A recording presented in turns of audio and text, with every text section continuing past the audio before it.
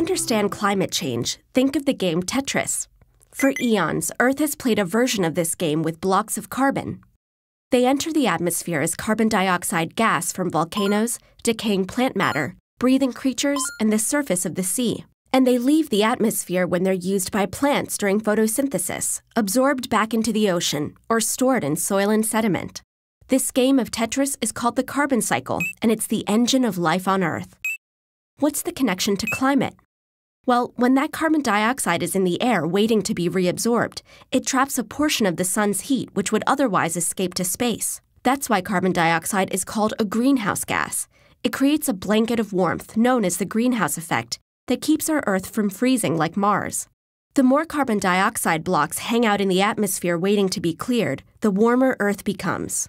Though the amount of carbon in the atmosphere has varied through ice ages and asteroid impacts, over the past 8,000 years, the stable climate we know took shape, allowing human civilization to thrive.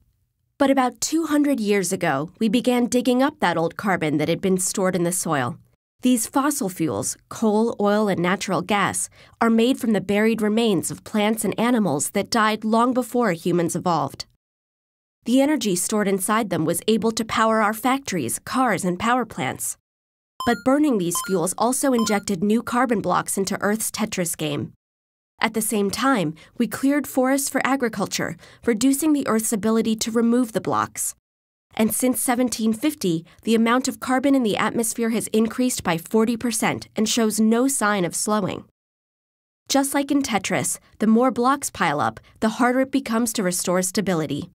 The extra carbon dioxide in the atmosphere accelerates the greenhouse effect by trapping more heat near the surface and causing polar ice caps to melt.